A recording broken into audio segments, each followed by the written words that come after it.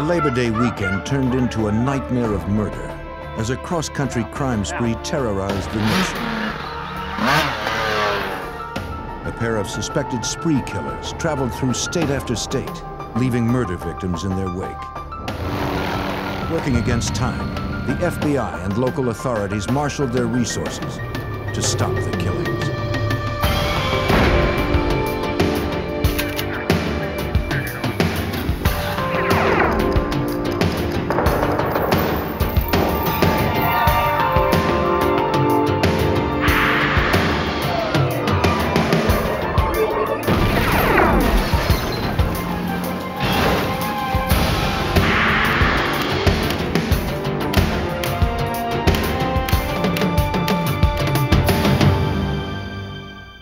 In a small Ohio community, an elderly woman and a teenage boy disappeared.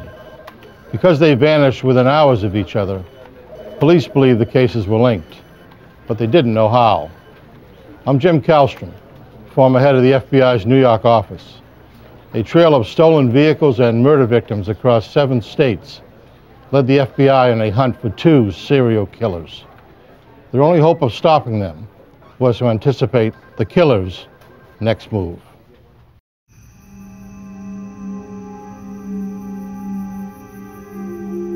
August 29th, 1994. Summer was drawing to a close in the small town of Port Washington, Ohio. The peaceful farming community was dotted with isolated rural homes. A 79-year-old widow, Ruth Loader, lived alone. Those of her family that lived nearby kept a close eye on Mrs. Loader since she was battling with cancer.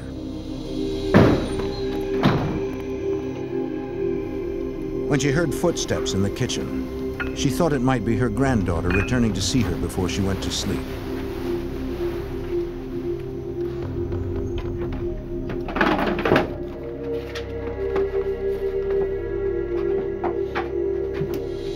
She discovered strangers instead.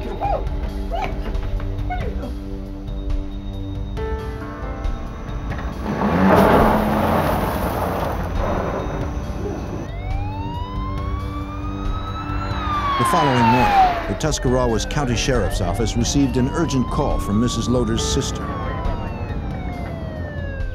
As was their routine, Mrs. Loader's sister and son-in-law came to check on the sick woman, but found Mrs. Loader and her car missing.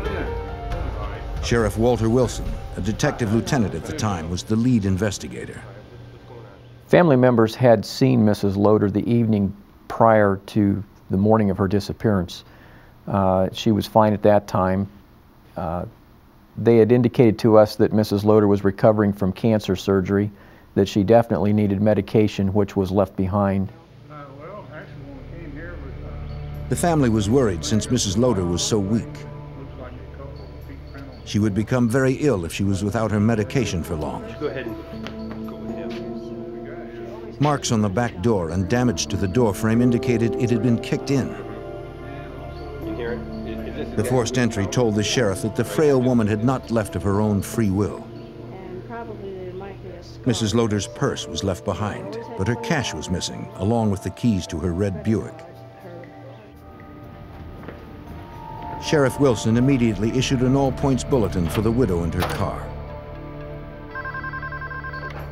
Sheriff's Department. He knew that they'd have the best chance of finding her alive if they acted quickly. We felt very early on that Mrs. Loader obviously had been kidnapped. We immediately began a massive search for Mrs. Loader and her car. Then that involved all of the area law enforcement agencies. It involved numerous fire department personnel. Citizens from the area came out in droves and helped with the search for Mrs. Loader. I need you two to work rush.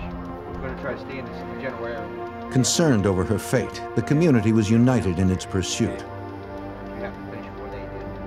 The command center was formed in the Port Washington Fire Station, where authorities worked with volunteers to plan the urgent search for the ailing woman.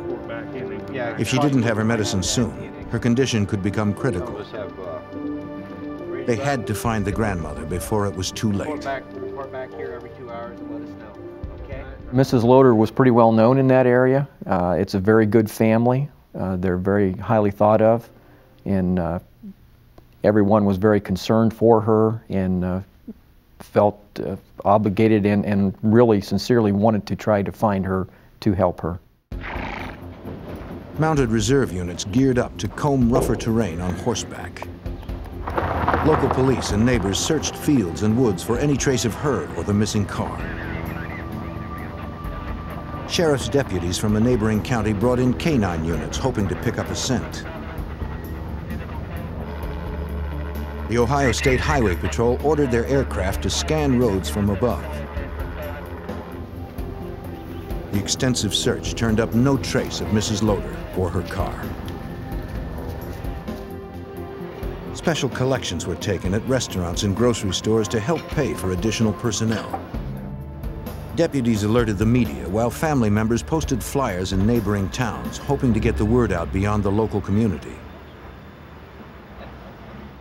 Okay, thanks. These gentlemen will help you. Hi. That afternoon, a woman who knew Mrs. Loader called the sheriff's office with information and came in for an interview.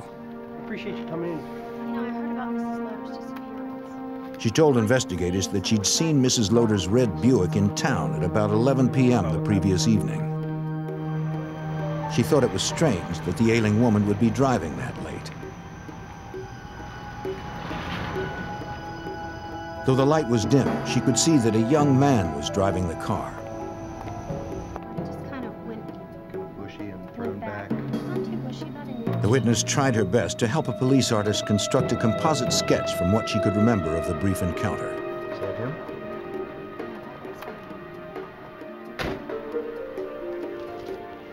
In the area surrounding Port Washington, Ohio, concern that a criminal could be on the loose spread fear in a community that was not used to locking their doors. Police showed the composite sketch at every interview,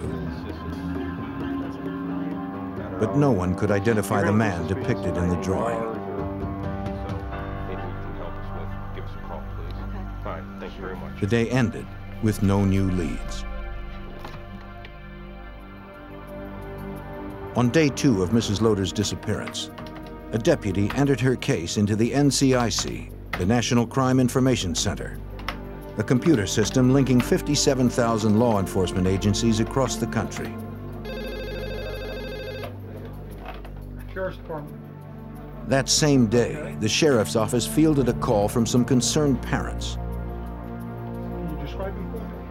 Their 16-year-old high school sophomore had also disappeared from Tuscarawas County. Okay, his clothing, jeans. In nearby Newcomerstown, 3 miles from the Any house where Mrs. scars, Loader tattoos, disappeared, body marks? a worried father and stepmother told a sheriff's deputy their son was missing. His family and his former employer had not heard from him for 3 days. His red shirt. Do you have a picture of him? Yes, I do. One other thing too, officer. A .22 caliber handgun was also missing from the house. Is it silver? The parents gave authorities a photograph of the missing boy, Eric Elliott. It seemed kind of ironic at the time that we would have Mrs. Loader missing and that we would also have a juvenile reported missing within that short distance. Ohio investigators wondered if there was any connection between the 2 disappearances from the same county. Just 36 hours after Mrs. Loader's abduction, Sheriff Wilson received another call. Hello? 650 miles west in Fulton, Missouri, police found a red Buick stuck in a farmer's muddy field. When they ran its Ohio plates through the NCIC, they discovered it was Mrs. Loader's stolen car. The farmer had not seen who had abandoned it. The car's keys were missing, but the doors were unlocked. Among the items officers found inside was a green soda bottle and a sandwich wrapper labeled Goshen Dairy Store. They towed the vehicle to the station for further examination. Lieutenant Timothy Daimler from the Callaway County Sheriff's Office in Fulton, Missouri, was assigned to lead the investigation. His department's first task was to check the car's locked trunk. Thank you. We weren't sure exactly what we were going to find, We had a missing lady from Ohio, and this was her car, so we were under the assumption that very possibly we may find a body when we opened up the trunk. Investigators needed to open it without damaging evidence or injuring the woman if she was unconscious inside. An auxiliary deputy who was a locksmith was called in.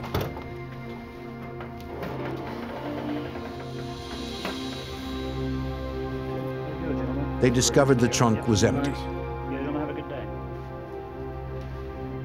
After 3 days of searching, hope of finding Mrs. Loader alive was beginning to fade. On September 1st, an FBI evidence recovery team from Kansas City was called in, since the missing woman's car had crossed state lines. Agents worked with local authorities processing Mrs. Loader's car for forensic details. They gathered several sets of prints and hairs.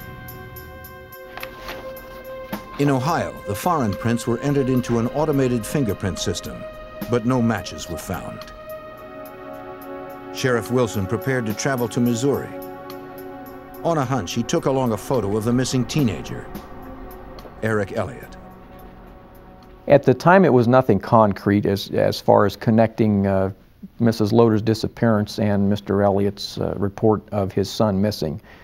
However, I felt that since we're going to Callaway County, you know, it would make sense to maybe obtain a photograph of the missing juvenile and take with us. Mrs. Loader's son-in-law joined the sheriff to help in the investigation.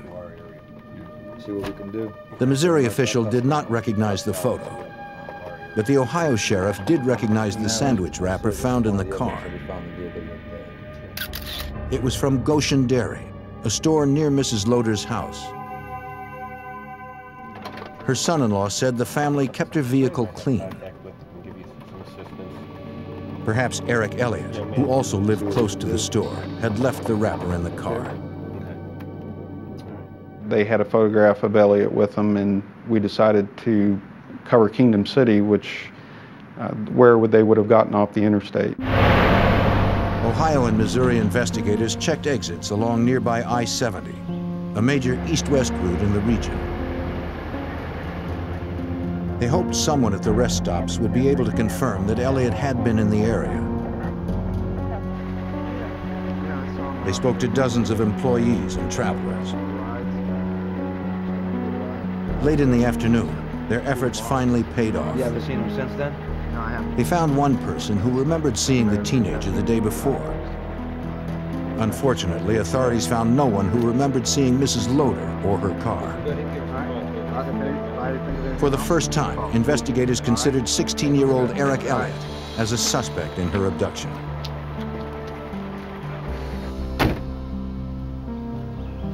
Missouri deputies also continued to canvass the rural Fulton area, inquiring if neighbors had seen anything unusual.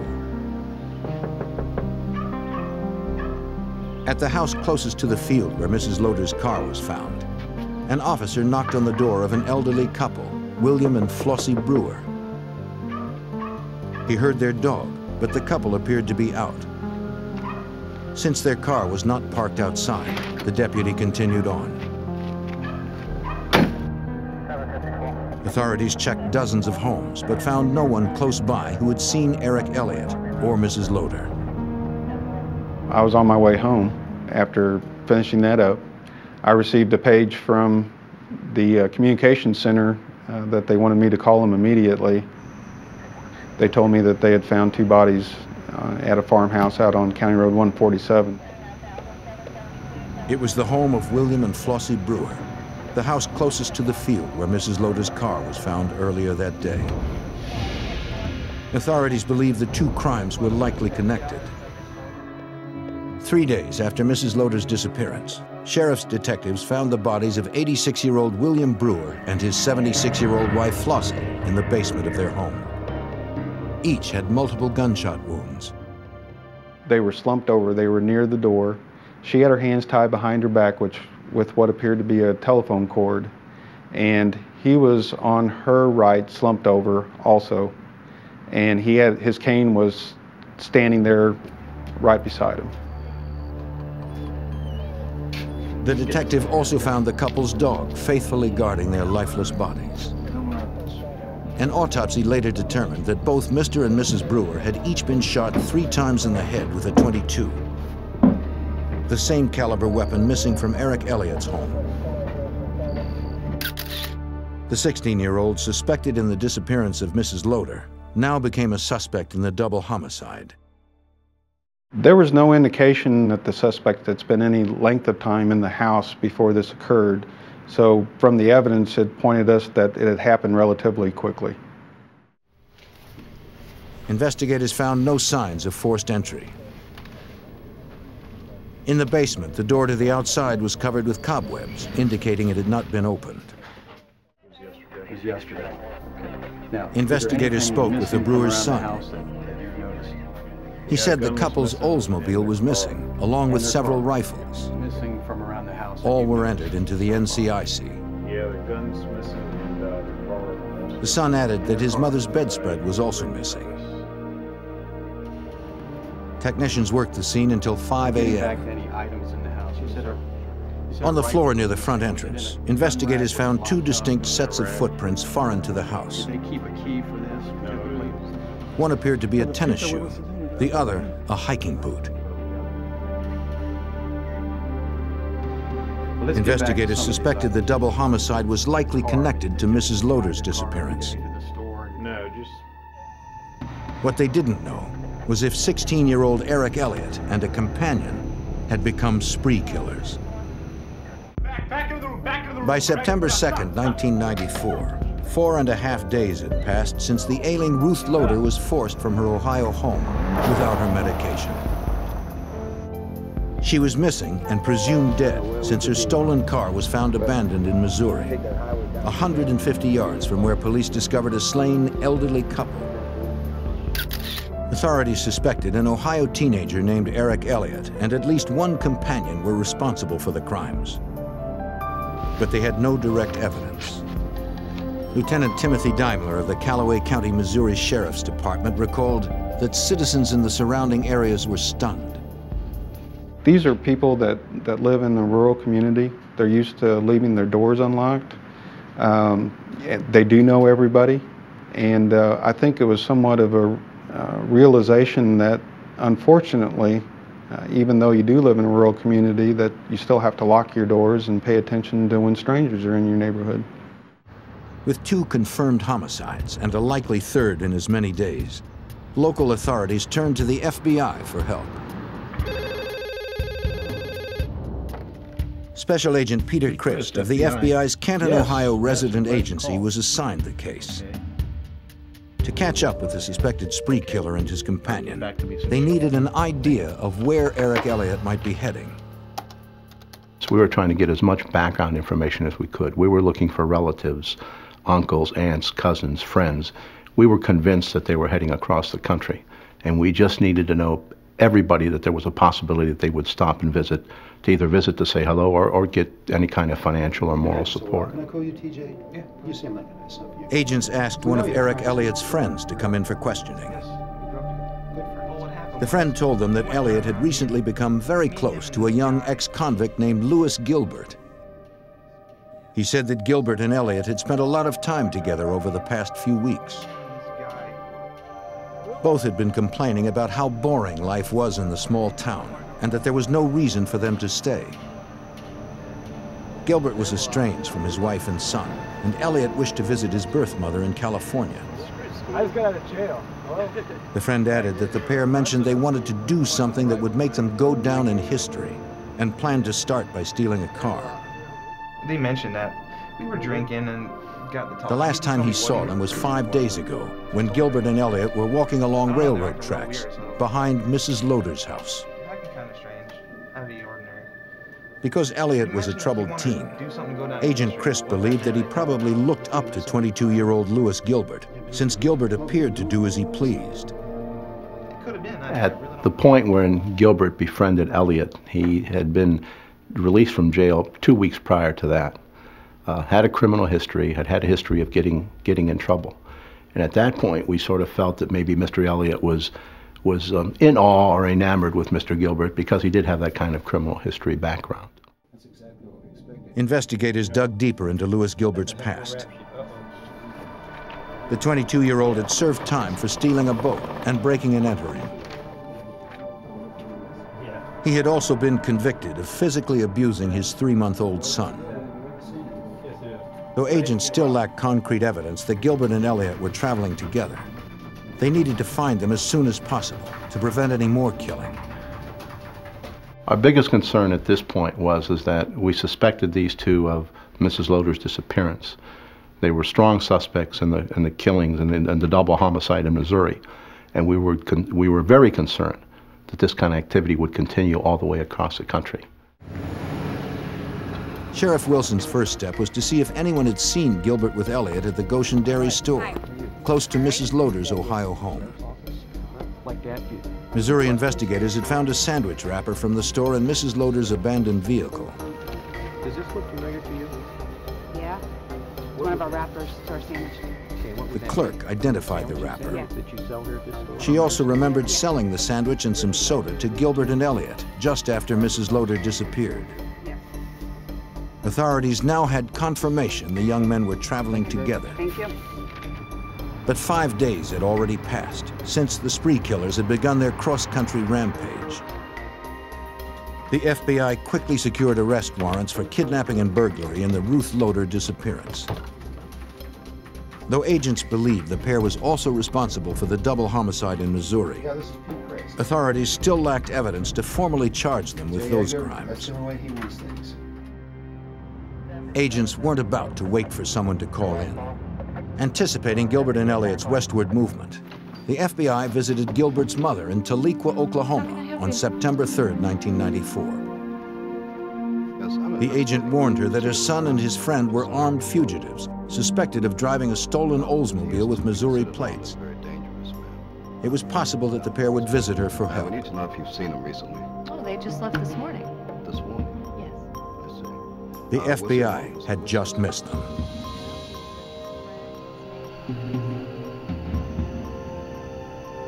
Gilbert and Elliott had arrived at 2 a.m. the previous day. Gilbert claimed the Oldsmobile they were driving belonged to a friend. They said they were headed to California. The pair spent the day and left a few hours before the agent arrived. Cooperating with the FBI, she described the clothes the pair was wearing and gave agents addresses of other relatives.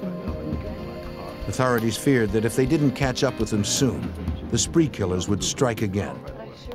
That was one of the most frustrating things about this whole investigation. It just appeared that we were always a half a day or a day behind them. And that's probably one of the most frustrating things. We just couldn't get ahead of them. Because Eric Elliott was a minor, investigators needed court permission to distribute his photo. They got the go-ahead 36 hours after the double homicide in Missouri. Lieutenant Daimler added it to the nationwide bulletins for the fugitives. I was scared to see where they were going to end up next and who they were going to kill next. And I wanted to do everything I could to help get those people off the street, because it was apparent to me that they didn't care who they killed. Despite the best efforts of authorities, the urgent hunt for the suspected killers stretched into its 6th day. On September 4th, 1994, 165 miles west of Gilbert's mother's house in Oklahoma, a dirt biker was riding the rural trails around Draper Lake, just outside of Oklahoma City. His ride was cut short when he discovered a woman's body amongst the trees. As he raced to summon police, he rode around an Oldsmobile with Missouri plates. Almost a week after Mrs. Loder's abduction in Ohio, the nationwide hunt for 2 suspected killers would continue. By September 4th, 1994, 6 days had elapsed in the FBI's massive nationwide search for a pair of suspected spree killers. Lewis Gilbert and Eric Elliott were wanted for a possible murder in Ohio and a confirmed double homicide in Missouri. The fugitives were last seen in Oklahoma, heading west. That same day, Oklahoma City police responded to a call from a dirt biker who had discovered a woman's body near Draper Lake. Officers secured the crime scene, then called in homicide detectives. They interviewed the biker who had made the discovery. Homicide Inspector Bob Bemo of the Oklahoma City Police Department was assigned the case. Once we come upon the immediate scene where the body was located, I observed the young woman to be in kind of bent over backwards and caught between a tree. The victim was a white female in her 30s. Investigators found no identification on or near the body. But a manager at a nearby marina later identified her as his missing employee, Roxy Ruddle. As a part of our investigation, another vehicle had been found a short distance away from where the victim had been located. And we didn't know if this was a part of the crime or not, although we did secure the area around this vehicle. When detectives checked the Oldsmobile's Missouri plates with the NCIC, they discovered the car had been reported stolen from the Brewers, the double homicide victims from Missouri. Oklahoma investigators immediately notified authorities back east. To Tuscarawas County Sheriff Walter Wilson in Ohio, it appeared that Gilbert and Elliott had struck again. They had recovered Missouri's stolen vehicle, and they also had another murder victim. It's just another terrible feeling that's really hard to describe, that obviously this tragedy continues. Oklahoma police crime technicians gathered evidence from the vehicle. They recovered several unused .22 caliber bullets. A pawn shop receipt from a local Oklahoma City store was also found. Prints lifted from inside and outside the car matched both Gilbert and Elliott's. Oklahoma medical examiners determined that Ruddle's death had occurred in the last day or two, since there was little decomposition. Death had been inflicted by a .22 caliber weapon. Detectives notified the woman's devastated husband. He informed them that her two-toned pickup truck was also missing. Investigators listed it as stolen and added its information to the growing NCIC report on Gilbert and Elliott. Detectives also took the receipt found in the Brewer's car to the Oklahoma City pawn shop that issued it. 2 video games and a socket wrench set had been pawned the day before the murdered woman was found. They showed the receipt to an employee. He vaguely remembered Gilbert and Elliott, but he had something else that might be stronger than memory. The pawn shop was equipped with a 24-hour surveillance camera. The videotape confirmed his story. September 3rd was the last confirmed sighting of Gilbert and Elliott. The FBI issued 2 more warrants for the suspected killers for unlawful interstate flight. Agent Peter Christ and his team were frustrated that after 6 days, 4 victims, and thousands of man-hours, the killers remained a half day ahead of the FBI. A lot of things were going through my mind. Number one, we didn't want another double homicide, and we didn't want another killing anyplace. And we were, I guess, what I kept thinking about, what have I not done? What lead have I not sent out? Let me look everything over again to see maybe if we can somehow get ahead of these guys instead of being behind them for a half a day or a day. The nationwide hunt for Gilbert and Elliott intensified. Law enforcement agencies mobilized additional helicopters to search for Roxy Ruddle's 2-toned pickup truck on routes heading west.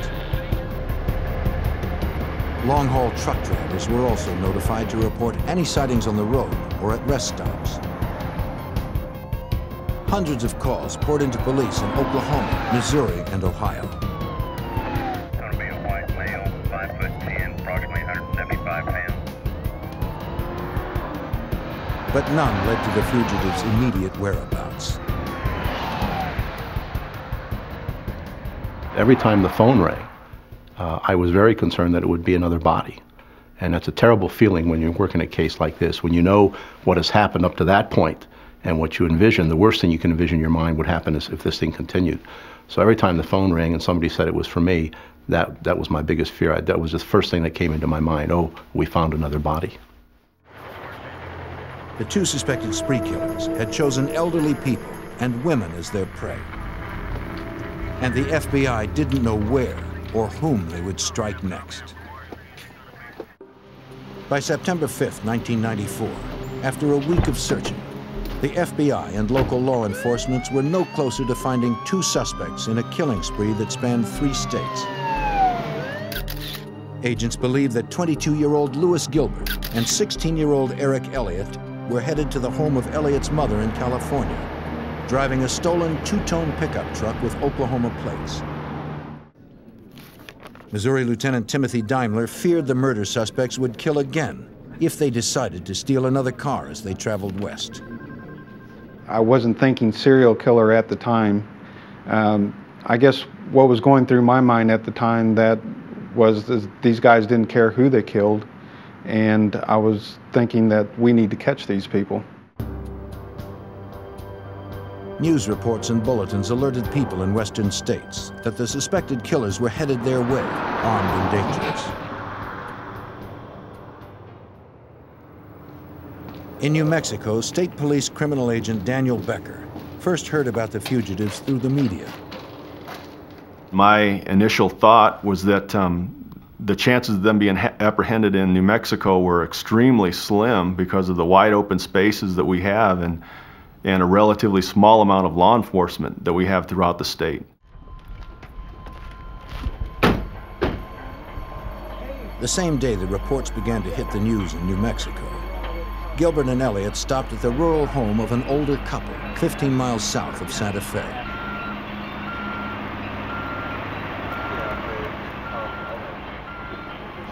They claimed that the stolen 2-tone pickup truck was low on gas. The couple agreed to help. The fugitives said they were on their way to California, but the woman was suspicious since she didn't see any luggage in the truck.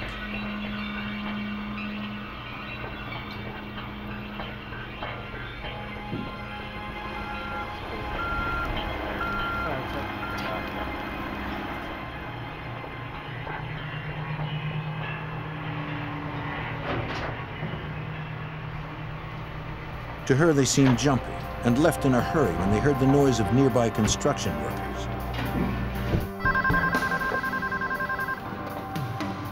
State Police Santa Fe, this is Carmen. The woman reported the sighting to the New Mexico State Police. But by the time units arrived to investigate, the two young men were nowhere in sight. The following morning of September 6th, a New Mexico man reported another sighting to police. How you doing? He claimed to have seen Gilbert and Elliott the previous night. The man told the officer that he first encountered them while driving on Highway 599 outside Santa Fe.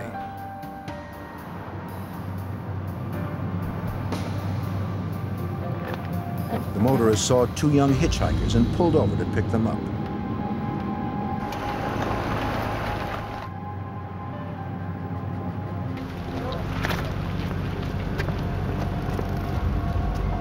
Hey, how's it going?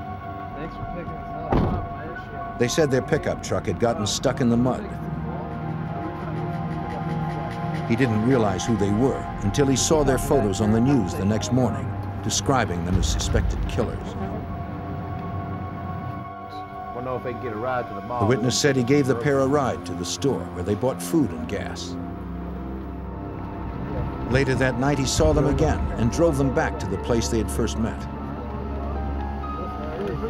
Hey, y'all drive safe, man.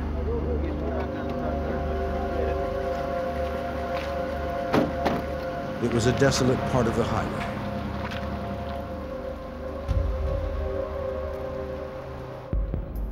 The officer needed a landmark to estimate where the motorist had dropped the fugitives. The man said it was close to a small overpass. In the chance that the fugitives were still in the area, he alerted all area law enforcement. The New Mexico State Police were aware they had to move fast.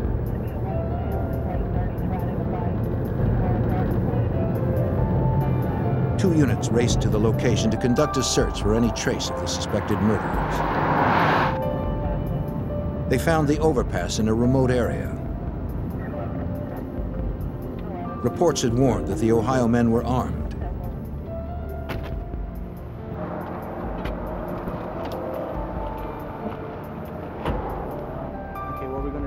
Gilbert and Elliott would be tired and desperate after running and hiding for 7 days with little money. Okay, we're gonna come over that ridge. Officers prepared for the worst. Probably leave contact cover, okay? Once we got him, we'll give you the signal. If the fugitives were still in the area, they had miles of shrubs and hills behind which they could conceal themselves and take aim at anyone approaching. Just wait there. Exactly. Officers were instructed to use extreme caution. So you guys go on the north side, we're going on the south side, okay? Good luck. You'll get my signal. The team wanted to bring them back alive.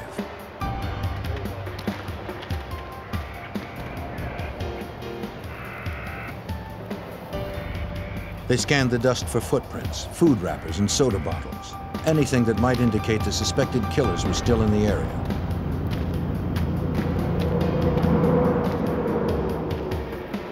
They approached one of 6 culverts underneath the highway.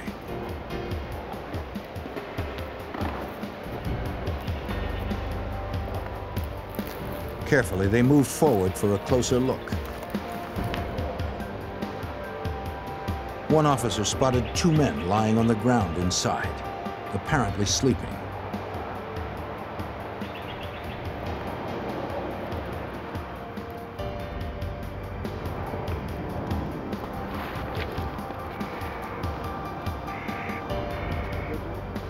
Hey, police! Put your hands up! Let me see your hands! Put your hands up! Put your hands up! Put them up! Be smart! Put your hands up! Don't do it! One of the startled men appeared to be groping for his gun in the dark. In the next split second, officers had to decide whether they needed to use deadly force to stop the suspected spree killers. On September 6, 1994, New Mexico State Police were within a few feet of murder suspects Lewis Gilbert and Eric Elliott. The fugitives reached for their weapons, but chose not to die. After a murder spree that took the lives of 4 victims in less than a week, the pair was arrested without a struggle. The 1,800-mile chase had ended. FBI Special Agent Peter Christ got the news of their arrest in Ohio. My reaction, of course, when I received that news was a tremendous sigh of relief. The first thing I wanted to know was, after they'd been caught, were there any bodies, were there any unsolved homicides close to where they were arrested? Of course, the answer was no. Just a tremendous sigh of relief that this whole thing was finally over. Officers recovered a .22 handgun and a green soda bottle at the campsite where the pair were apprehended. They also found the bedspread belonging to the murdered Mrs. Brewer. State police found Roxy Ruddle's stolen pickup 2 miles away near a racetrack in Santa Fe. Like their other 2 stolen vehicles, the truck was stuck in the mud. Examining fingerprints, crime scene and lab investigators matched personal items to the murdered woman in Oklahoma City. Investigators also found another green soda bottle, the same brand they had found under the culvert and in Ruth Loder's car. Eric Elliott and Lewis Gilbert were taken to the New Mexico State Police District Office in Santa Fe. If they could turn one against the other, their prosecution would be assured. 16-year-old Eric Elliott made one phone call to his father in Ohio and refused to say anything about the killings. Now it was Lewis Gilbert's turn. The ex-convict waived his rights and agreed to be interviewed. New Mexico State Police criminal agent Daniel Becker had little time to prepare. Gilbert revealed very little during the first hour of our interview about these killings. A couple times he made mention of, I asked him if he had did this out of, for some justifiable reason, or if he's a cold-blooded killer. And he responded by saying, "One of those."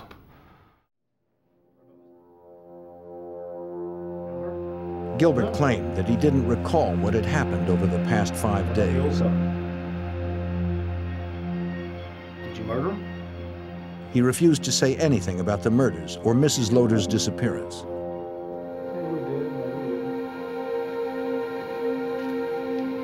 Frustrated, the investigator left the room.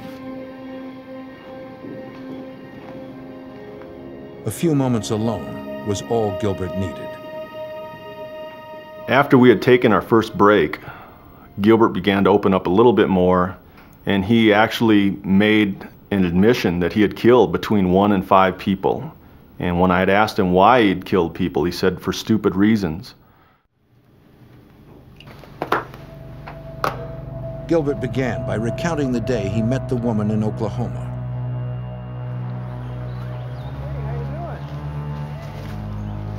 He said that he and Elliot struck up a conversation with Roxy Ruddle when they found her fishing alone in a secluded area of Draper Lake near Oklahoma City. They told her that their car was stuck in the mud and needed a ride back to town. She offered to help and packed up her gear.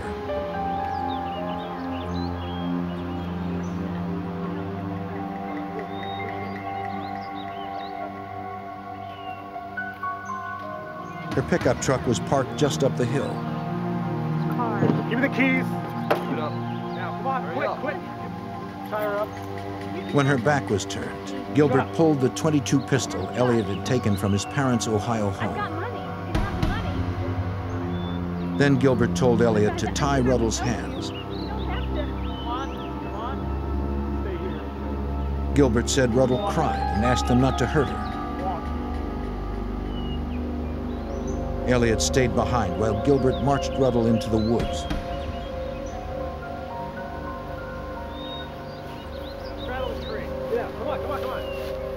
He told her to sit down at the base of a tree.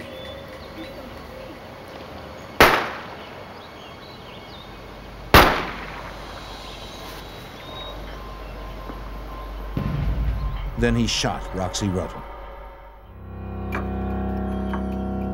Now that Gilbert had admitted to one murder, the agent pressed him on the others.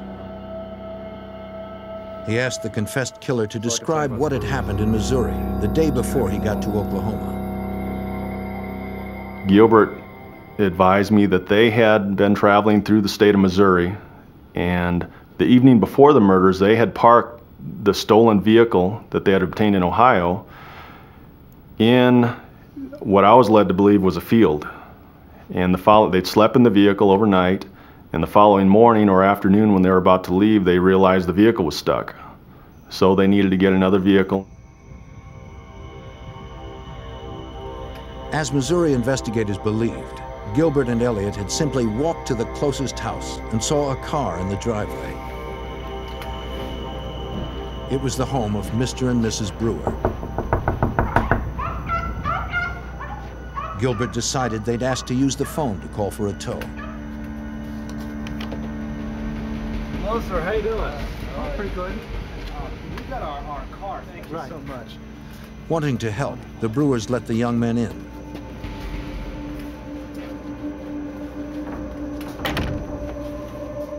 Once inside, they learned that they didn't have a telephone book, so they couldn't come up with a number to call for a wrecker. And it's at that point that Gilbert told me that he decided, or they decided, that they were going to kill the Brewers. Come on, move it. They led the grandfather and grandmother into the basement. Back to me. Keep going.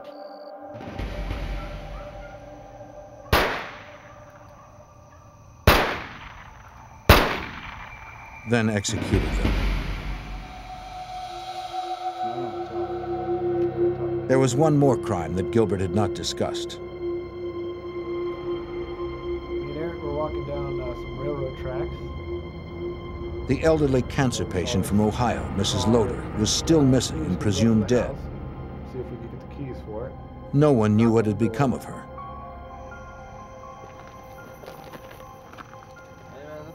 On the evening of August 29th, 1994, Lewis Gilbert and Eric Elliott approached Mrs. Loder's Port Washington home to steal her car.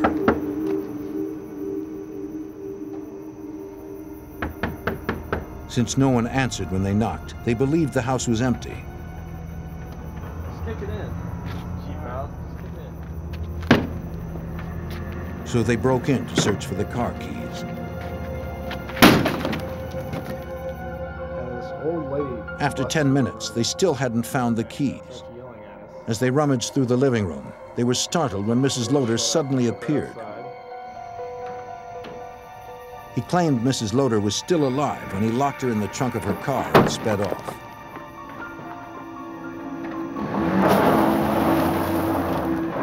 They got about 4 miles outside of town in a wooded area, and they pulled up alongside of a guardrail and parked, got outside.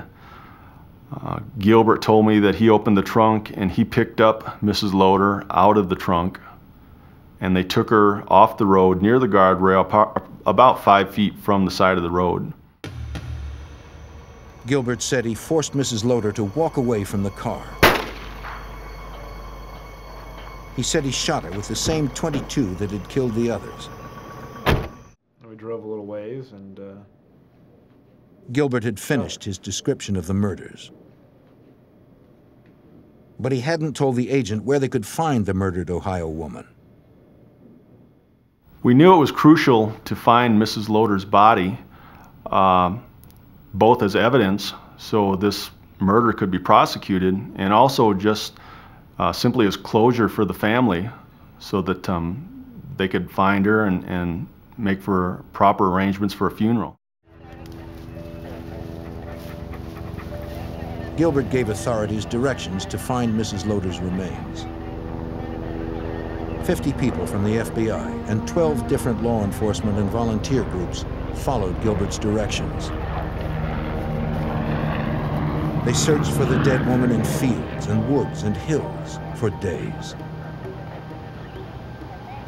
But the 79-year-old widow and mother of 4 was never found.